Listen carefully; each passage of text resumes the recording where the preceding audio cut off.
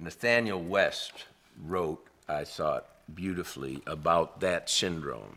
And W.H. Auden, the poet, wrote an essay about West's analysis of that syndrome, which he called West's disease. And it's about people who, for whatever reason, are unable to turn wishes into passions in their life, and lacking that capacity, sit passively in mute outrage, anticipating disasters. They go to fires. Any sort of natural disaster attracts them.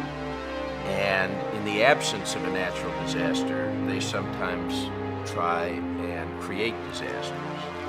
And they hate the people whose lives, whether successful or not,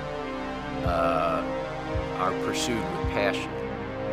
And first they idolize them, and then they want to destroy them.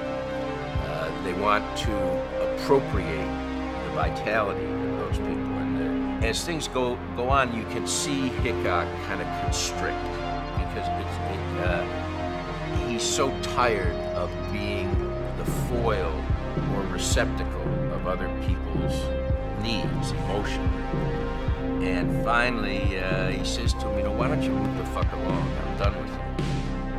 And the guy turns in a heartbeat. He said, you don't care about it, so to me, you don't mind. And said, I hope you die, and I hope it happens in this game. I hope you get what's coming to you, and I hope it's